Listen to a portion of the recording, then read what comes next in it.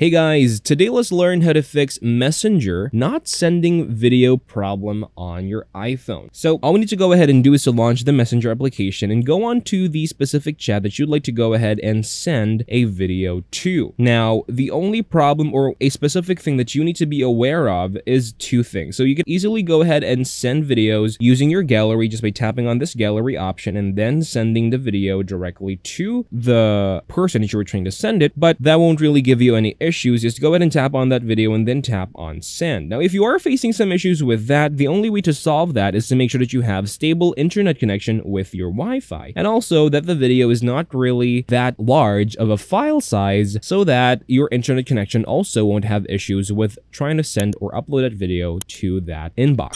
Now, you could also go ahead and try your cell data instead of your Wi-Fi and see which one between the two is going to work better. Now, if in the case that you have recorded a video using the camera option like so, you could actually go ahead and record a video like this and tap on the record button. And as soon as you take that video, it basically just becomes this photo or this frame that is not really moving. Now, this isn't an issue. You could easily go ahead and send this as a video, and don't be fooled. This is a video. It's just a minor bug with the Messenger application, and whenever you just go ahead and tap on send, it's still gonna be sent as a video like so, as you would see right here. And that is what you guys could actually do and should be aware of when using the Messenger application to send videos. Thank you guys for watching. Please like and subscribe, and take care.